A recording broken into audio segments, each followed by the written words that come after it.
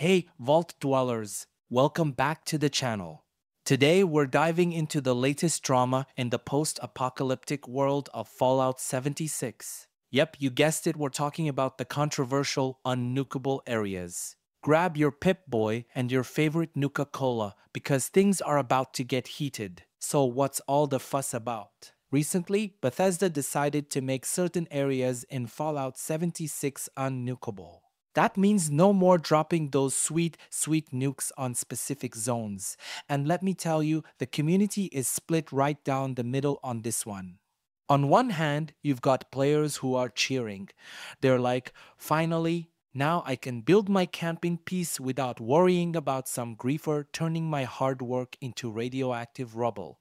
I mean, who wouldn't want to protect their cozy little corner of Appalachia from becoming a crater, right? But then, on the other hand, we've got the hardcore nuke enthusiasts.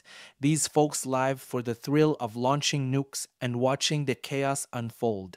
For them, this change feels like Bethesda just took away their favorite toy. Imagine you're all set to drop a nuke on a Scorchbeast Queen, only to find out the area is now a no-go zone. Total buzzkill, right? Bethesda's reasoning, they're trying to strike a balance between fun and fairness. They want to create safe zones where players can build and explore without the constant threat of nuclear annihilation. Sounds reasonable, but it's also stirring up a lot of debate about game balance and player freedom. Now, let's talk about the broader impact. This move has sparked a conversation about the direction of live service games like Fallout 76. Are we heading towards more protective measures to ensure a more inclusive and less hostile environment? Or are we losing the chaotic fun that makes these games so unique? Personally, I get both sides. On one hand, it's awesome to have a safe haven where you can chill and build your dream camp.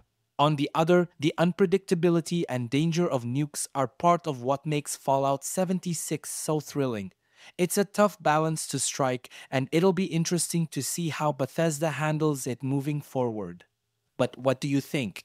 Are you for or against unnukable areas? Do you think Bethesda is making the right call, or are they nuking the fun out of the game? Let me know in the comments below.